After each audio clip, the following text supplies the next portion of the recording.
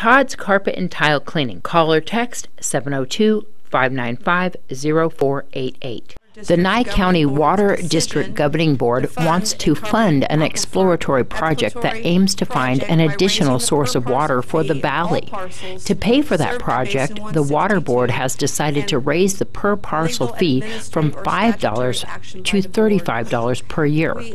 That increase would affect every parcel served by Basin 162, which covers the vast majority of the valley. And most everyone, including all 5 commissioners, is opposed to not only the fee increase, but also the project itself.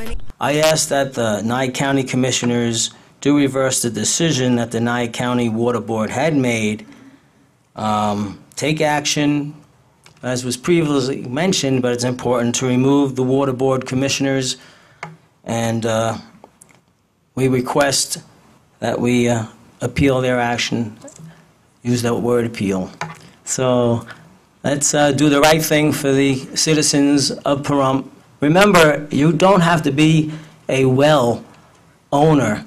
This tax is going to affect parcels, even if you live in Mountain Falls.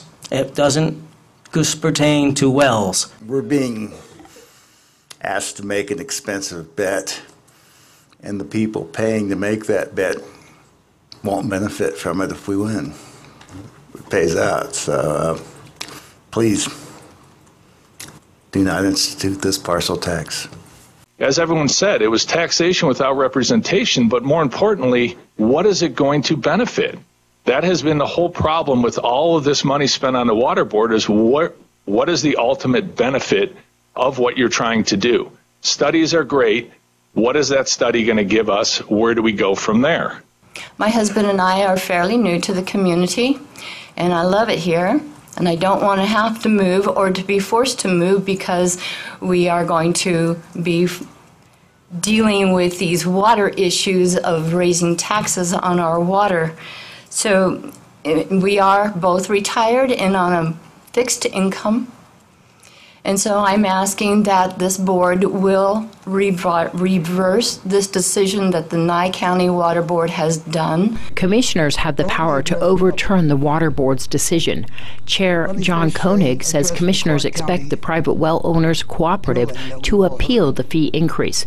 The issue would likely be on the agenda again in early January, when commissioners could take action to stop the water fee increase.